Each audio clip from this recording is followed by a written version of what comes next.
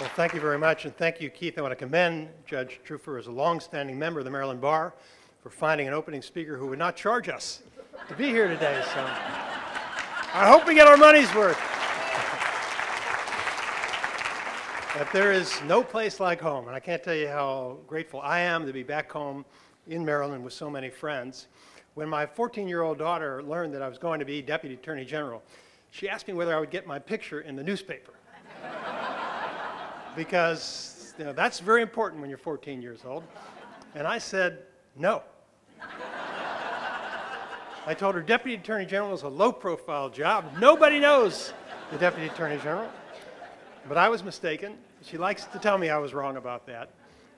But fortunately, I actually was one of the few people who did know most former Deputy Attorneys General. The position carries a duty to defend legal principles in a town that runs by political principles. You need to make controversial decisions, often under exigent circumstances and with limited information.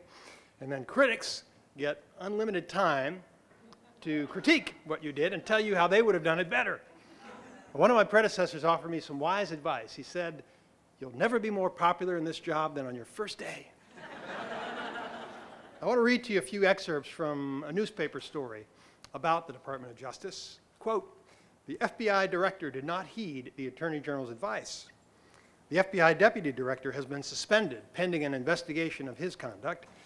The department was adrift. One of the 3 top department officials resigned in disgrace. Justice was battered by congressional inquiries into its handling of significant cases." Now, those critiques may sound familiar, but every one of those comments is from a newspaper story printed in 1995. It's about the Clinton administration.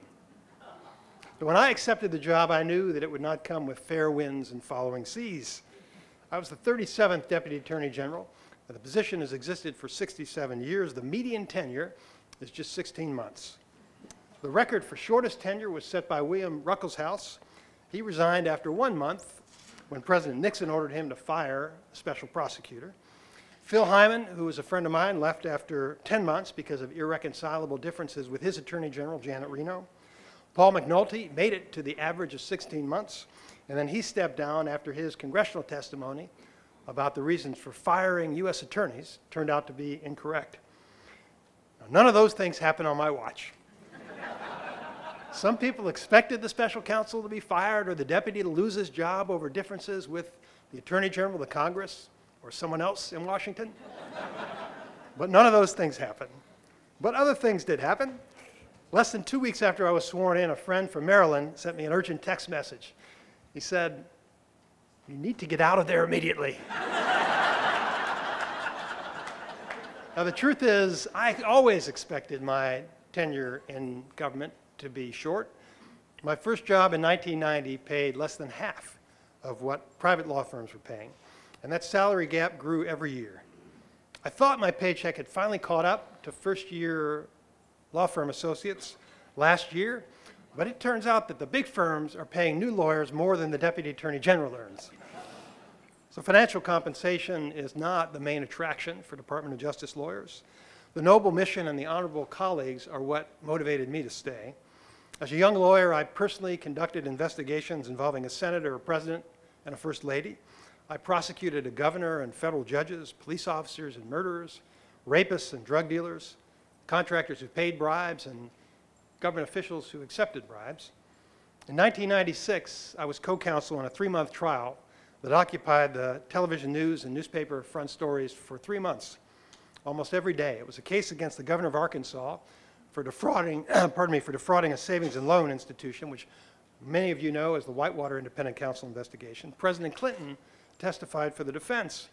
We recorded his testimony at the White House, and we played it for the jury in Little Rock. I also investigated allegations that Clinton White House officials wrongly obtained FBI background investigation reports about Republicans. I spent several weeks at the White House reviewing records and interviewing witnesses. Now, some people assumed in that case, which was known publicly as the FBI Files matter, some people assumed that it was a criminal scheme involving the president, the first lady, or other senior White House officials. But the evidence showed that a low-level career employee had ordered the records by mistake. His supervisor was a political appointee who lacked relevant experience. That happens a lot in Washington. There was poor management, but there was no evidence that warranted criminal prosecution. I learned a few important lessons through my work on that and many other cases. First, the more complex a conspiracy theory, the less likely it is to be true. Sometimes a wacky conspiracy theory has a kernel of truth, but usually it doesn't pan out.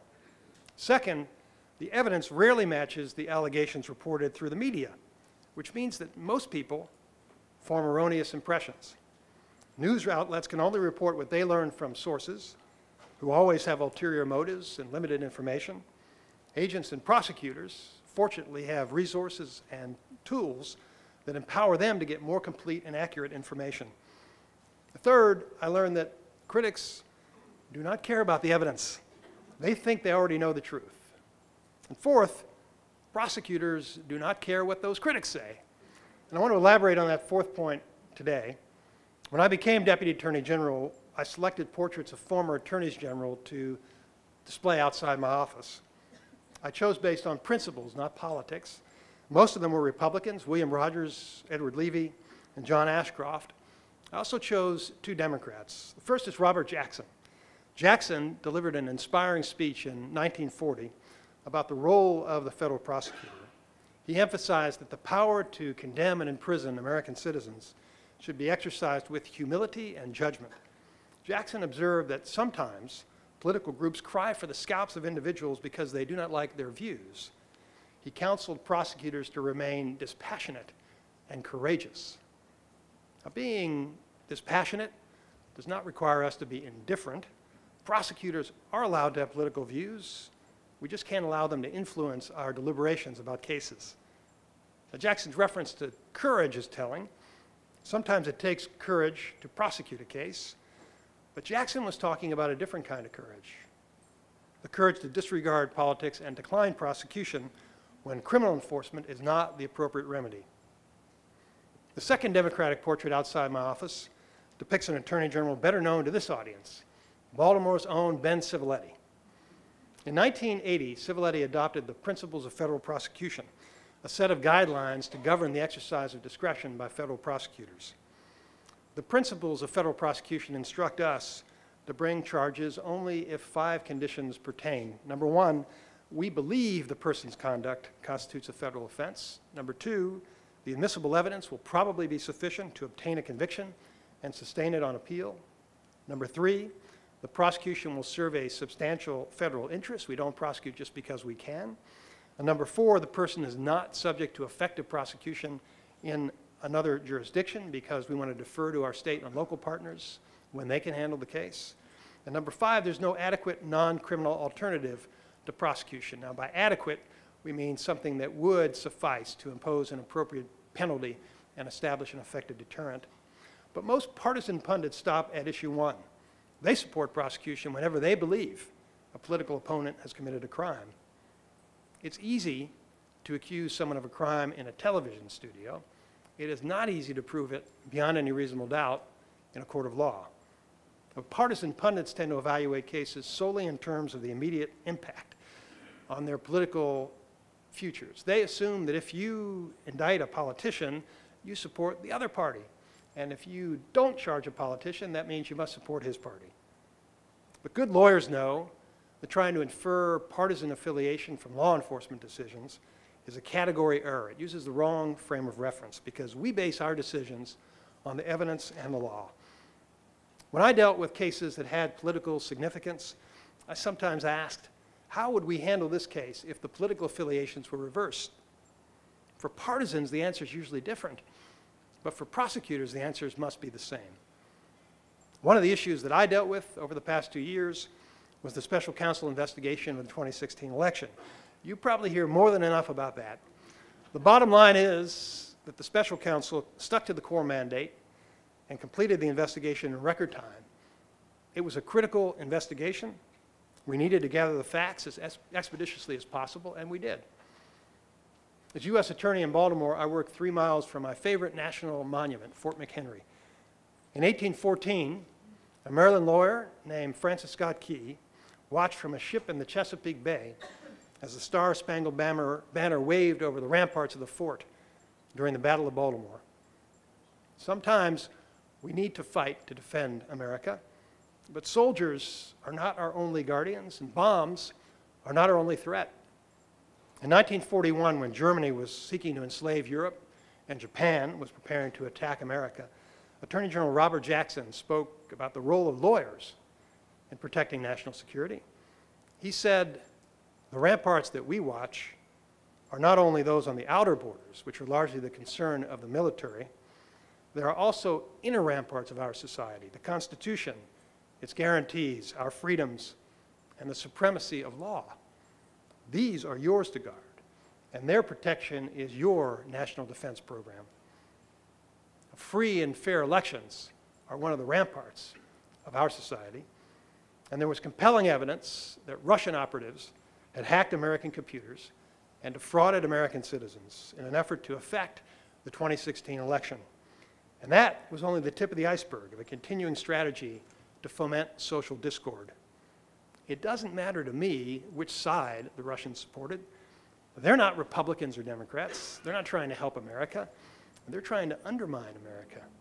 So as acting Attorney General, it was my job to ensure that the Department of Justice responded appropriately by conducting an independent investigation, completing it expeditiously, holding criminals accountable if warranted, and working with our partner agencies to counter foreign agents, because the Department of Justice has a role now beyond law enforcement. We work with the intelligence community to deter foreign threats. As a result of the investigation, we identified the perpetrators. Our citizens are now better informed about covert foreign influence schemes, and our government is better prepared to confront them. But not everybody was happy with my decisions, in case you didn't notice. Some people complained when we opened the special counsel investigation. Other people complained when we closed the investigation. Some people complained that we prosecuted anyone. Others complained that we didn't prosecute everyone. One woman approached me after an event last week. She said, "You were my hero for 2 years while you ignored those threats and pressed forward with the investigation. But you ruined it by supporting the Attorney General when he decided not to indict the president." And I replied, "Do you think the president belongs in federal prison?" And she said, "No, I just want him held accountable." Well, my job was to conduct a fair and independent investigation and apply the principles of federal prosecution. I did my job. My new partisan critics share something in common with my old partisan critics. They refuse to accept that a rule of law system is about process and not just outcomes. One of the reasons I don't spend that much time talking about the election investigation is that it was really just a small part of my job, contrary to what you saw on television. The Deputy Attorney General supervises an agency with a $28 billion budget and 115,000 employees. We're responsible for all criminal and civil litigation throughout the country, cases handled by all of our 93 United States attorneys and by 7 litigating divisions of the Justice Department in Washington. The deputy is also responsible for supervising the law enforcement agencies in the Justice Department, ATF, DEA, FBI, and the Marshal Service, among other duties. I also met regularly with leaders of federal, state, and local law enforcement agencies and with the National Security Council, as well as with foreign officials. So most of my work had nothing to do with the election. The job is rewarding, but it can be grueling. My 25-month tenure put me in, believe it or not, the top third in terms of deputy AG length of service. 2/3 of the 37 deputies served less than 2 years. In April, I asked my wife to review my resignation letter and gave an effective date of May 11th. She said, "Do you think you should specify the year?" Just to eliminate any uncertainty. And while I have your attention, I want to discuss the role of lawyers in promoting civic virtues. And I think this is an appropriate audience filled with Maryland lawyers and some prominent Maryland lawyers, our current Attorney General Brian Frosch, prior Attorney General Doug Gansler. You are the folks who set the tone for law in our state. Many people complain about the deterioration of civic discourse. I believe lawyers should take responsibility to set an example of civility and humility. And that's not a novel concept. In 1838, a young lawyer named Abraham Lincoln worried about sharp political divisions and rising passions in our young republic. Lincoln commented that the Revolutionary War had bound Americans together to confront a common enemy. He observed that confronting an existential threat causes people to set aside the negative aspects of human nature, but those destructive passions return when the threat recedes. These are Lincoln's words. The jealousy, envy, and avarice incident to human nature are so common to a state of peace and prosperity, were for a time in a great measure smothered and rendered inactive. The deep-rooted principles of hate and the powerful motive of revenge, instead of being turned against our fellow citizens, were directed exclusively against the British. After the war, Lincoln maintained, memories of the battles and the passions of the founding era contributed to domestic peace for many decades. But then the war veterans and other members of the founding generation passed away. Now, Lincoln described recent episodes of mob violence that demonstrated a lack of respect for the rule of law. He encouraged the audience to build public support for the law, particularly for the legal processes that we all enforce in our courts. Lincoln said, passion has helped us in the past. It will in the future be our enemy. Reason, cold, calculating, unimpassioned reason must furnish all the materials for our future support and defense. Lincoln was an advocate of the rule of law as a tool to settle disputes in society. Now, some people assume that lawyers foment controversy. Well, that's understandable. Have you heard the joke about a small town with just one lawyer who was suffering from a lack of business? Then a second lawyer moved to town, and they both prospered. It takes two to fight. So we tend to think of lawyers as warriors. The rhetoric of litigation is about disputes and battles, victory and defeat. There's a story about a man waiting anxiously to hear from his lawyer about the outcome of a case. He's awaiting the ruling from the judge, and his lawyer sends him a message, "Justice was done." And the client replies, "Appeal immediately." Clients do not pay private lawyers to seek justice. They want to win. But our professional obligations set us apart from clients. Zealous advocacy is not our only duty. We share a responsibility to maintain the integrity of the courts and to foster public confidence in the judicial system. The ABA was so concerned about disreputable lawyers elevating zeal over the other ethical duties that it added this caveat to the rule. The lawyer's duty does not require the use of offensive tactics or preclude treating all persons with courtesy and respect. As Shakespeare counseled more than 4 centuries ago, good lawyers strive mightily in court, but eat and drink as friends. And that really is what bar association meetings like this are about. That's how lawyers are supposed to behave. The Maryland Bar Oath reads as follows: I will at all times demean myself fairly and honorably as an attorney and practitioner at law. It says at all times because we're all on the same team. Our politicians could benefit from a bit of that collegial spirit, but I'm not here to complain about politicians. Most politicians I met in Washington are decent people in real life. Even some of those congressmen who act like bores on television are polite when the cameras are turned off. The trouble is that they're trapped in a culture that rewards excess. Most of them complain about it behind the scenes, but they do not know what to do about it. When I drove across the Chesapeake Bay last night, I thought of a parable about 3 sailors, a pessimist, an optimist, and a realist. The wind shifts, and their ship goes off course. The pessimist fears that the wind will never change. The optimist hopes for it to change. The realist adjusts the sails. American values do not flow down from politicians. Our values flow up from parents and teachers, friends and neighbors, doctors and lawyers, and other trusted role models. We control the sails.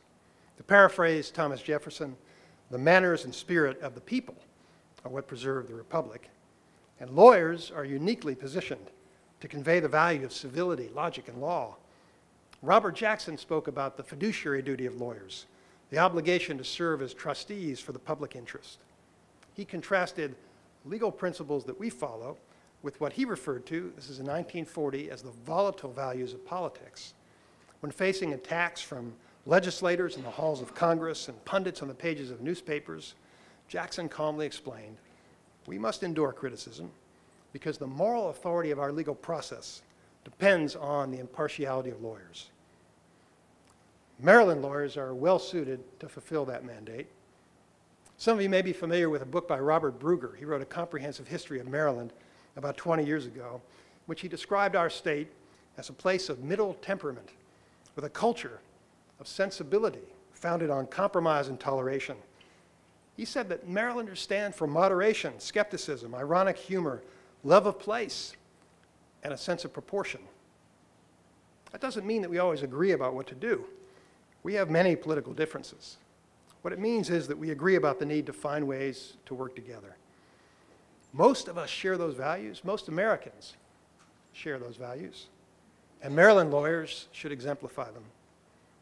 I want to conclude with another sailing reference from the poet Edna Wheeler Wilcox. One ship drives east and another drives west with the self-same winds that blow. 'Tis the set of the sails and not the gales that determine the way to go. Like the winds of the sea or the winds of fate, as we voyage along through life, 'tis the set of the soul that decides its goal, and not the calm or the strife. We should all follow that advice. Don't waste time lamenting the unfair wind and praying for it to change. Adjust your own sails and help steer the ship in the right direction. Thank you very much.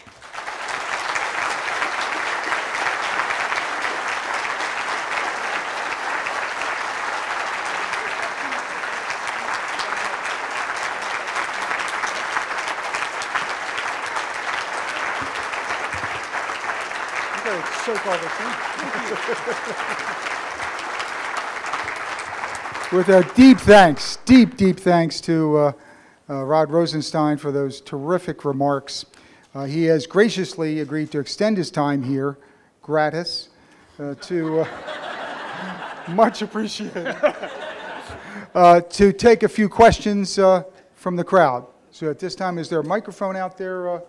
Shout them out. Actually, there's one. They're right there. Yep. So with that, sure. Yes, sir. I can hear you. The White House today invoked executive privilege on turning over all documents relating to the issue regarding the census questions. And from what the press reported, at least, this is the position the DOJ was advocating. I'd like to hear your comments on what is the extent of the executive privilege, and is that a position that should be extended to include everything that Congress has? Yeah, I'm pleased to say that I'm blissfully unaware of that recent event. As I was not following news this morning, I was preparing for this event, but I was obviously involved in some of these issues when I was in the department, so it wouldn't be appropriate for me to comment on particular cases. On the general principle, though, all these issues can be worked out between Congress, the executive branch, and the courts. Executive privilege obviously is a legitimate, recognized principle. It's something that we argue about in both Democratic and Republican administrations, but I regret that I don't know what happened this morning. I wouldn't be able to comment on that anyway. Yes, ma'am. You mentioned earlier you wanted your clothes loud. Yep. I'll repeat the question. I don't think the mics are on.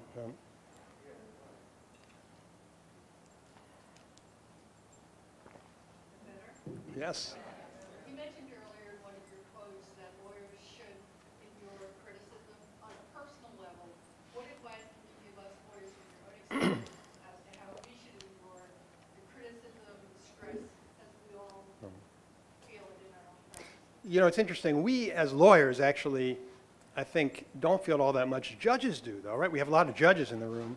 Judges are really in a similar position where they're not able. Actually, they're in a worse position than I was, because I could fight back on occasion.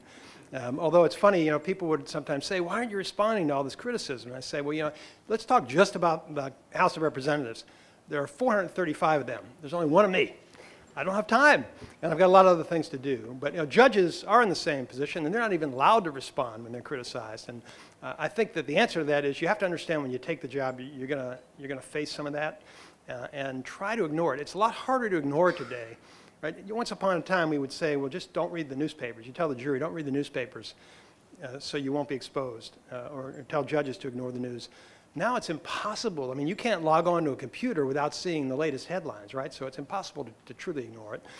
But I do think you need to set it aside and recognize that there are people who are in the business of criticism, and that's what they do for a living. I remember one day there was some issue that was had happened in the morning, and as deputy AG, I gave you some sense of this. It's a very busy schedule. I typically would have meetings scheduled all day long. Occasionally I'd have an hour or so off for lunch, but I'd be going from issue to issue.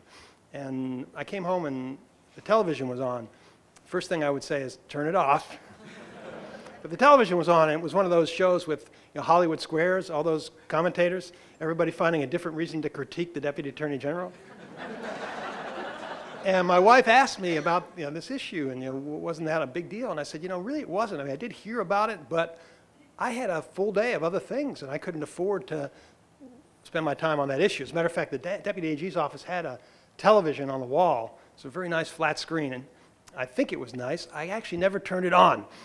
I unplugged it. But it's impossible not to be exposed to it, and obviously we have public affairs spokespeople, and their job is to keep abreast of those issues. So I'd speak with them generally once a day. What are the hot issues? What are people concerned about? But the bottom line is you just have to know coming into these jobs that you're going to face that kind of criticism, and you do need to be psychologically prepared for it. If you have a fragile ego, you do not want to be in one of these jobs in Washington. I'm sure Doug and Brian can second that. Yes, sir. First, on behalf of all of us, we appreciate you appearing today. I have to commend you for doing so in front of a bunch of lawyers who adequately framed their own thoughts and questions for you. Right. Mine pertains to something that is the central theme that you were speaking of, and that is the application of the rule of law. And having myself had the privilege and opportunity to work many years ago for one of President Nixon's enemies during the Watergate era, it concerns me tremendously whether or not all politicians, including the President of the United States, are subject to the rule of law. And so the first part of the question is, do you think he was indictable as an individual for obstruction of justice? And I know I'm putting you on the spot. And the second question is, if not, are you relying entirely on that Department of Justice opinion that a sitting president is not indictable? Because to my knowledge, the Supreme Court has never ruled directly on that issue. Certainly the Constitution is silent on the subject, and the closest I think the Supreme Court came to the issue was with President Clinton in the civil action, where the court said that he was subject to being part of the process involving the Paula Jones case and had to sit for depositions, etc. And if the answer is you have to wait until a president is no longer in office, how do we explain the fact that until the 22nd Amendment was passed, the president could have served many, many terms and could have escaped prosecution entirely, particularly for crimes that have a statute of limitations? So I've presented a lot. Yep, no, sure. I appreciate it. Now, I don't talk about internal deliberations, but the Attorney General did reveal that I concurred in his conclusion with regard to what we refer to as Volume 2 of the Special Counsel Report. That is, that the evidence set forth in the Special Counsel Report would not warrant indictment. That's a discretionary determination. Somebody had to make that decision, and the Attorney General ultimately is accountable for it, so he made it. But on the theoretical question of whether or not a president could be indicted, that's an issue that the country would have to face if we had a case where the Attorney General determined that it was appropriate to indict the president, or hypothetically an independent counsel. I worked for an independent counsel if the independent counsel had reached that decision. Now, the guidance from the Department of Justice, which is actually bipartisan, Republican and Democratic administrations have reviewed these issues and have reached the same conclusion that the president cannot be indicted. Now, that's the only decision that is reflected in those opinions of the Office of Legal Counsel, as I say, both by Republican and Democrat administrations. With regard to process, that is, whether the president can be investigated, whether he can be subpoenaed, those are all different issues. But the ultimate issue, it's a constitutional issue. As you say, it's not in the Constitution, like a lot of things aren't in the Constitution, including executive privilege. But the principle of it is that the president is the leader of the executive branch, and in theory, all the executive branch actions are taken upon delegation of power by the president. But that's just a theoretical issue. If the issue were to arise, hypothetically, then whoever the Attorney General is at the time would have to decide whether to respect that prior opinion or revisit it. But so far, every time the department has looked at it, they've reached that same conclusion. Yes, ma'am. My question is rather more mundane than the last one. I'm wondering if you can share with us the most difficult decision that you had to make as Deputy Attorney General in your tenure there. That's a hard question for a couple of reasons. One is that you make a lot of decisions as Deputy Attorney General. And second, the ones that appear most controversial are not necessarily the most difficult ones. And so I really would have a hard time. It's like when people ask me what's the most significant case you handled, and I've been there too long to be able to pick out just one particular case. A lot of the issues are challenging, and the reason that they're challenging is because many of the issues that you don't hear about actually are very challenging because they come up to the deputy's office in a posture where people you respect have contrary views. So hypothetically, if a U.S. attorney and the FBI differed over whether to charge a case, or if different components of the Department of Justice had different opinions. And so the deputy is often in the position of being a tiebreaker on really important issues, whether to bring a case or not, whether to change a policy or not, how to respond to a congressional inquiry. And so I can't really just pick out one, but those are the sort of issues that typically are the most challenging. And one of the benefits of the job is you're typically not making a decision on your own. You've got a whole chain of command, so the components of the Department of Justice that have their views. You'll hear from outside stakeholders, defense attorneys, for example, if they're objecting to an indictment. And then I'll get input from my staff. So the toughest issues are probably the ones where my immediate staff differs, so that there's no consensus in the deputy's office. As those are the issues where I'm most often in the position where I'm going to make a decision that conflicts with the folks who are working directly with me. Yes, sir. Good afternoon. Troy Brown. There seems to be a lot of confusion regarding the Mueller report, and that's among those of us who have read it. Do lawyers have a role, irrespective of our practices, to help non-lawyers digest complex legal issues? Absolutely. And I know a number of people. What is that role? I'm sorry. Yes, okay. Two-part question. I don't watch a lot of television, but I do watch some of these TV shows to have a sense of what's out there. And there are a lot of really good, impartial, and competent, highly competent lawyers who go on these shows and explain things in a way that is accurate and reasonable and I think comprehensible, and that's really important. On the other hand, there are folks who go on these TV shows. Some of them are lawyers, but they're really not functioning as lawyers. They're functioning as entertainers. Those are the folks who always have the same point of view. And we know as lawyers that if you're being a good lawyer, your opinion's going to change based on the facts. One side is not always going to be right. And so those are the folks I respect, the commentators who actually are very objective and fair-minded about it. And that's the model I have in mind when I talk about the Maryland lawyer, that ought to be our approach. And so I think I would encourage all of you to take on that responsibility. Lawyers are respected in the communities, despite the critical stereotypes. People do look up to lawyers. They know that we all go through an extra 3 years beyond college and that we pass the bar and we're out there practicing in challenging circumstances in courts. And so take opportunities to talk to local groups, schools, public organizations, and spread the word about legal principles. So I think it is important. That really is what I had in mind in quoting Lincoln in my remarks. Don't just sit back and obviously we are all offended by some of the stuff we see on TV, but we can do something about it. Because my experience has been that people tend to form their opinions more by what they hear in their communities than by what they're seeing on television. Yes, sir. Yes. In doing your job during the period that you served and when you decided to resign, how did you deal with the constant tweeting of the President of the United States? Okay. So the answer to that is very similar to my last answer. First of all, the thing you need to understand, and this is, I know it can be confusing from the outside, but the President appoints people to run the Department of Justice. He appointed Jeff Sessions and me, now Bill Barr and Jeff Rosen. At the FBI, Chris Wray, and we understand what our responsibilities are. And one of our responsibilities is to make our decisions without regard to partisan politics. Now, there are issues on which it's appropriate to consider political views. That's what elections are about. You know, elections are about changing policies, and not everybody's going to be happy with the policy changes. And so we decide, for example, to emphasize immigration enforcement, or emphasize civil rights enforcement, or corruption enforcement, whatever the issue may be.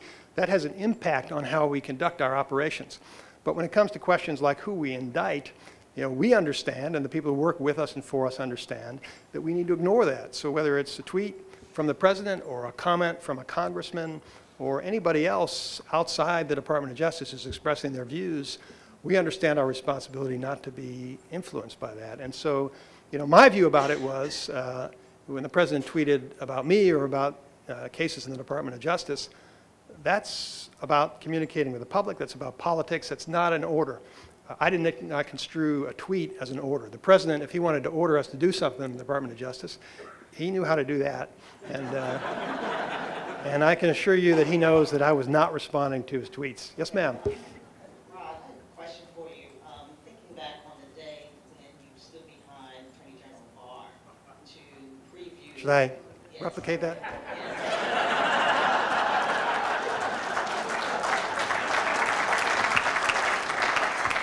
You were very prominently featured on stage. Just wondering what was going through your mind at that time. Because certainly some of the criticism that has followed that appearance was that the Attorney General appeared to be appearing as the President's counsel or defense counsel, when it's been the view of many that the role of the Justice Department is to defend the rule of law, to defend the institutions that the President spent a lot of time criticizing and trying to undermine the integrity of the people who work there, etc. And they're people who are under your control and management. Right. So I'm just wondering, what were you thinking? Certainly, in my view, as I looked at it, you know, there's a message to be sent there. Yeah, good. I appreciate the question because, and Brian and Doug probably appreciate this. If you ever look at anybody who's just standing at a press conference and not talking, and they're all looking kind of awkward because one guy does the talking and the other people just stand there thinking, my job is to stand here. And if I show any emotion, people are going to comment on the emotion. So I'm sympathetic to Chris Christie and some of those other folks who have been criticized for just standing because it's hard. That one was about 20 minutes. So I want to set that issue aside. There was nothing in particular going through my mind. My lack of expression was not an expression. So a couple different issues. First of all, you know, I actually was prepared. If people had questions for me, I would have been prepared to step up. But it wasn't my press conference, it was Bill Barr's. And I think there's an important lesson there, and that is, look, there are 115,000 people in the Department of Justice. Ultimately, somebody has to be the final decision maker. And in that case, the Attorney General was the final decision maker. He's been roundly criticized by a lot of folks. Many of you criticize him for it, and that's fine. That's the way the system's supposed to work. That was his decision. And so he said that I agree with his decision. I did agree with his decision. I understand and respect what he did. And I think that what I would encourage you to do, and you know, the passions are still high at the moment, but I believe that when people reflect years from now on what Bill Barr did, they'll realize, you know, he actually, if you had just thought a year ago about where we would be now, you would not have expected the president to appoint an attorney general who said, you know what, I'm going to take that whole report and make as much of it public as I can and let people draw their own conclusions. And so people now take issue with the attorney general giving his opinion about it. But the bottom line is you all get to make up your own mind about it. And I think the folks who criticize him, I think it's unfair because they're not required to defer to Bill Barr. He made one decision, the decision that no prosecution was warranted, and then said, let the American public see it and draw their own conclusions otherwise. And that ultimately is where we are. Yes, ma'am. I have two questions. One of them is a follow-up to what you just said. With Mr. Barr's press conference, obviously Robert Mueller came out and disagreed with some of the things he said. So my first question is, do you agree with what he said at the press conference? And the second question is, in your resignation letter, you mentioned some personal comments about the president. I think something about how you enjoyed being in the room with him, or he was funny, and I just was curious as to why you added those comments to your resignation. Yep. Okay, so that's not exactly what I said. But let me address, because obviously there's some misconceptions. I don't think Bob Mueller actually did disagree with anything that Bill Barr said. And I know why you have that impression, and I know it's confusing. It's particularly confusing to non-lawyers, because what Bob Mueller explained was he gathered the facts, he reported the facts on both sides, and he determined not to make a recommendation. And so he didn't make a recommendation. So he actually didn't have any views either way on the issue of whether the facts justified an indictment.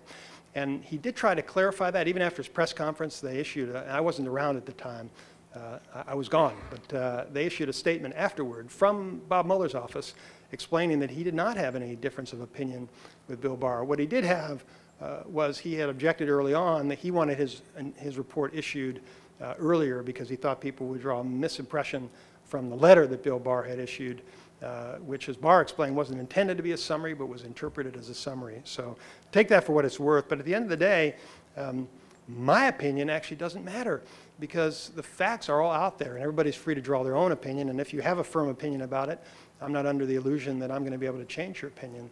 But I think if you were to read the whole report, as somebody pointed out, it's a bit long. But if you sit down and read the whole report, the special counsel says, you know, we found evidence on both sides, and here's the evidence. And I recognize that one of the downsides of publicly releasing a report like that is people can second guess you. You know, typically when Doug and Brian and I decline a prosecution, we just say we decline prosecution. And nobody is in position to second guess us because they don't have access to the information. Now you do, and I certainly recognize, and I'm sure the Attorney General recognized, people would take issue with it. But it's out there for people to draw their own conclusions. I know we're out of time. The second issue, my resignation letter is kind of like my memo about Jim Comey. Everything I put in there is true. It's a reflection of my opinions, and everybody who's close to me knows that it's true and accurate. Why did I put in that letter that I appreciated the President's courtesy and humor in his conversations with me? Because it's true.